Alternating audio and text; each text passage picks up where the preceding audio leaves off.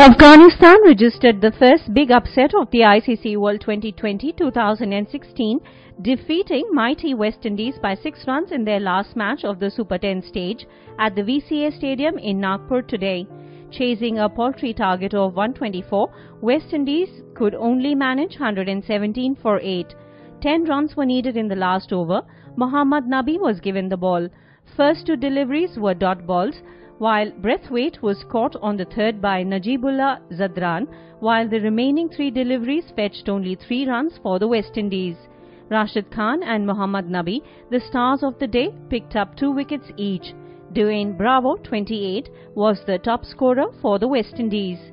Earlier, put into bat first, Afghanistan made 123 for 7 against the West Indies.